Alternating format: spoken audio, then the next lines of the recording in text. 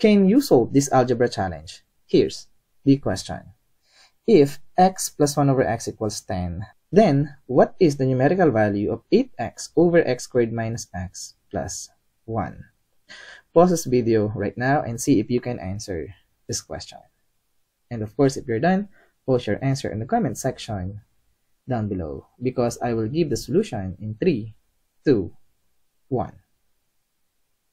Alright, so given this equation, x plus 1 over x equals 10, then the goal is to find the numerical value of this expression, 8x over x squared minus 8x plus 1. Alright, so now let's get this equation.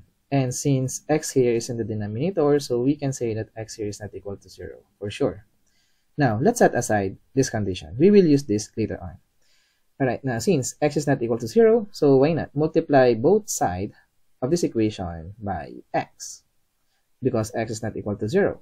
So we have x squared plus 1 equals 10x. And this is enough because if we get the expression that we want to evaluate, on the numerator, we have here x squared minus 8x plus 1. So rearrange some terms a little bit. We will have this expression x squared plus 1, which is, we know the value of x squared plus 1, which is equal to 10x. Therefore, we can replace this with 10x like this. So our expression now becomes 8x over 10x minus 8x. And then the denominator, 10x minus 8x, this is just 2 times x. Now, since x is not equal to 0, we can now eliminate this variable x. So we have here 8 over 2, or simply equal to 4. And this is the numerical value of 8x over x squared minus x plus 1.